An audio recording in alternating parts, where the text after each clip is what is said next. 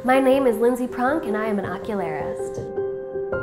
The ocular prosthetic service is for people that have had their eye removed either from disease or trauma or congenital birth defects, and no two people are the same. I see a little bit of everyone.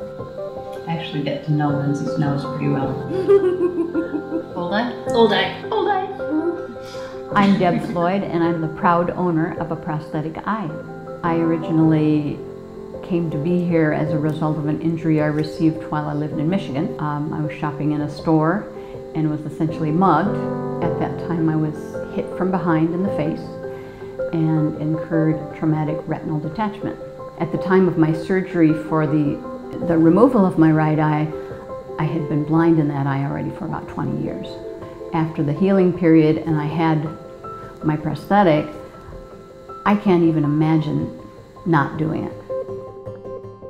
It takes 2 days to make a prosthetic eye. So I begin my process by taking an impression of the eye socket, and what that impression shows me is the shape and the contour of the inside of the socket. I spend a lot of time ensuring that the eye is fitting so that it doesn't cause any trouble, any irritation. Most of the time is really spent on the painting. I will paint anywhere from 2 to 6 hours on an eye. I use red cotton embroidery threads to mimic the vein structures of the patient, matching their seeing eye, and then also it's all hand painted. I will adjust the iris shape, iris size, iris color, and ensure that I get as close to a natural and realistic look as possible. I think this was one of the best decisions I made.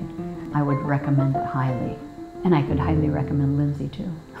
Eye loss is so difficult for everyone, no matter if they lose their eye from trauma, if from a disease, if it's something that they've been working towards, or if it's something that is just immediate. It's hard because it's not just the loss of their depth perception, it's a loss of self-esteem and self-confidence, and the best part of my job is helping these people to get back to life so that it's not something that they think about, that they can just go out to the store, out with friends, out to dinner, and just carry on with life as normal without even thinking about having a prosthetic eye. I had one patient that told me that it felt like, I put him back together, that he was back in one piece because he feels like he was missing a part of him.